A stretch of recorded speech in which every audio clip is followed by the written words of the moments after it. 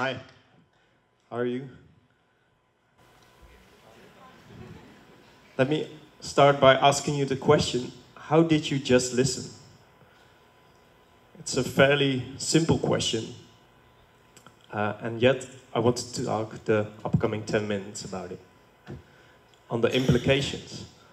How did you listen? Did you like it, or did you not? Were you still thinking on the speakers we just heard before?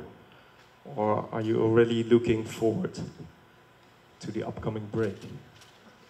Was your neighbor irritating you, or did you listen to the sound here of the rain on the roof? It's quite an interesting concept to think about.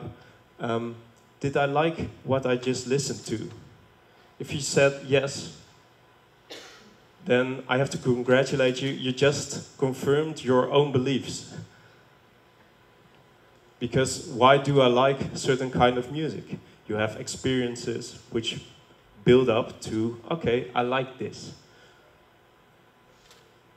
I think music could also be something else. And we could also think about, did you just enjoy being here all together with the crew, with each other, with me as an artist on stage, enjoying that we all have one goal, listening to music. So in this sense, we're all connected. I believe that from music we can learn a couple of basic concepts which connects us on the individual level as a group, but also to us as a community and society. I think music has the magical ability to connect them all. And it all starts with listening. So, as a performer and improviser, I often perform with a group. So, I need to be able to get this group together. I'll be improvising, and the improvisation asks that I bring something to this group. But it also demands of me that I listen. What do the other people, other members in the group bring? They share a gift, and this gift I have to accept as a truth. Because I can play the best solo ever, but if the drummer is somewhere else, our music is just crap. So we have, as a group, we have the shared belief that we want to present to you the best music we can.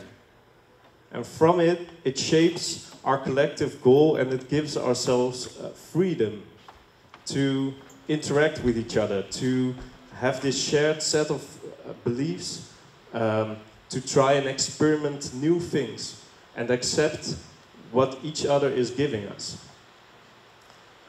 What's interesting is I need to change what I bring to the table, not like I'm an individual, I'll be performing the best I can, but at the same time I need to take care of the other members of the group. And maybe taking care of other members of the group does also imply that I need to really listen. I need to really listen what they need, how to sound great. And maybe I also need to think about what do they need besides musically in order to be able to perform. So I'm not only contributing as an individual, but I'm also contributing to the group, listening without judgment, with an open mindset. But I also have to contribute to their community.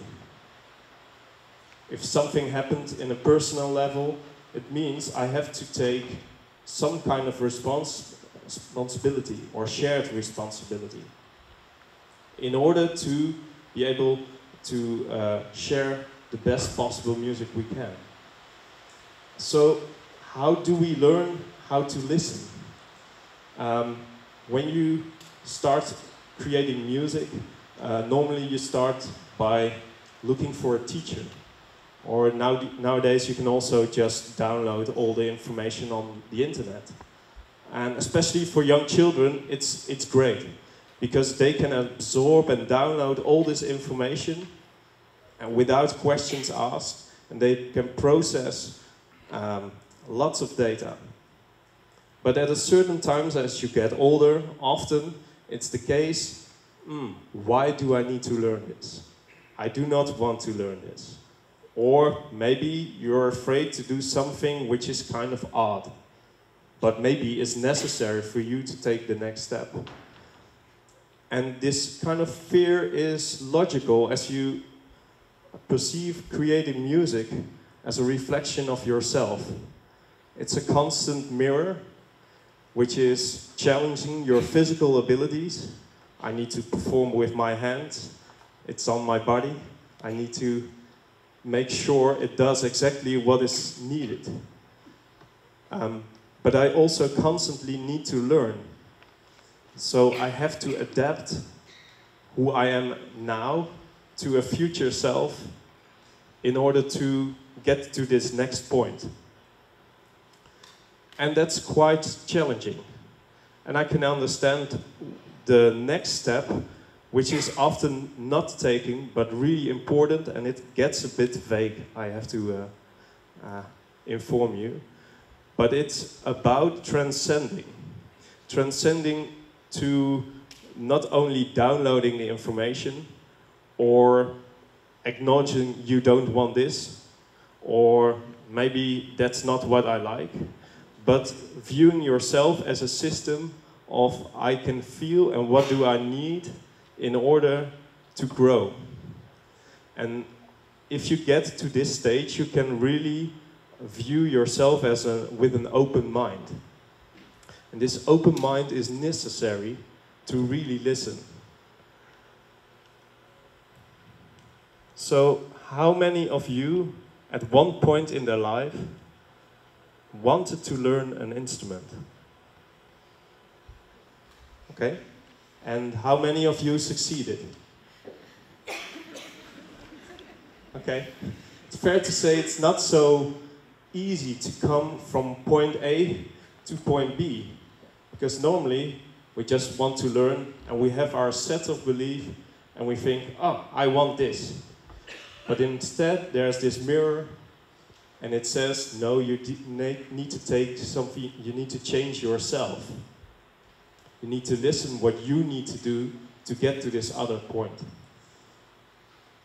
And there is also where some basic concepts which lie within music apply to us as a society, not only as on an individual level or on ourselves as a group within the band, which needs to take care of their surroundings and community, but we also have a society in which, how to say it properly, I think we're currently, if you look to the climate crisis, we're shaping collectively a future nobody wants. So we know where we are, we know where we should be, but this route is really difficult. And we're at a transitional period. I think we're in society, we're in a system which is based on beliefs from the industrial period, like the economy, and also the basic needs, the shared set of belief, which is now the basis of our society, has been driven from this era. But now we need to get to this new future, as we see some things has got to change. And for this, we need to find or redefine a shared set of belief as a society. And where does music come in? I think music is the invitation from you to start listening with an open mindset. So what's needed to get to this point of shared belief, a collective need, so to say, would be to invite you all, not to judge, but to try and invite you to share with an open mind, how did I just listen? Okay, we're here all together with one common goal. Enjoy this moment, and I think if we can apply these basic principles in life in general, we have some basic understanding to redefine our shared set of common goals. Artists and music in general should be applied for this reason.